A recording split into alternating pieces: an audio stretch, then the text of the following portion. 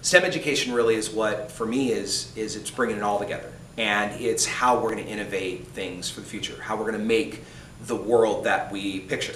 If we're going to make that next world, that next great thing, we got to have kids learning and seeing the value of knowing why things work and how they work and to follow their passion while doing it. For those of you who know, a metronome is the thing that keeps a rhythm.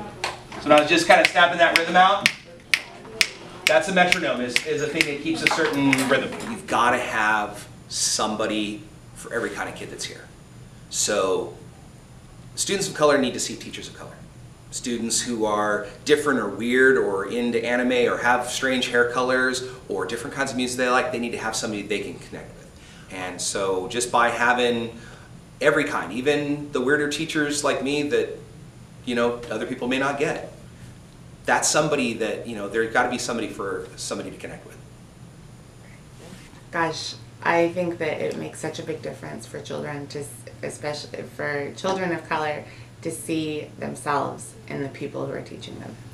So it goes from the way that we interact to the way that I can talk to their parents and connect with their parents easily, and trust. If I would have had access to more college and career experiences when I was in middle school and high school, I would have been more aware of exactly what I wanted to do. We're learning all that through TAF, through these field trips, through these experiences.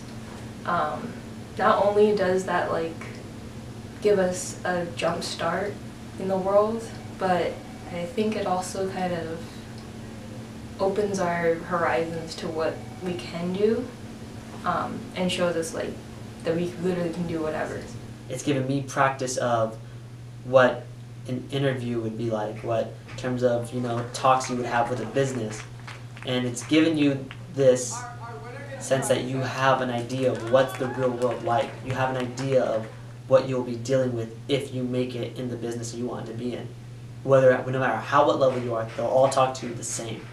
And there's also always this kind of seriousness, right? And so with talking to these companies, you know what the feel will be like if it's a company that's a massive company that you've talked to.